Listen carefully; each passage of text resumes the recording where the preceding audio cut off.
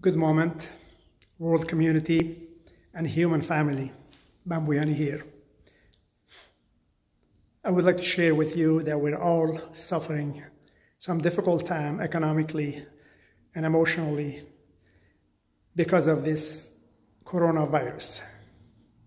This disease is basically everywhere in the world, so please be careful.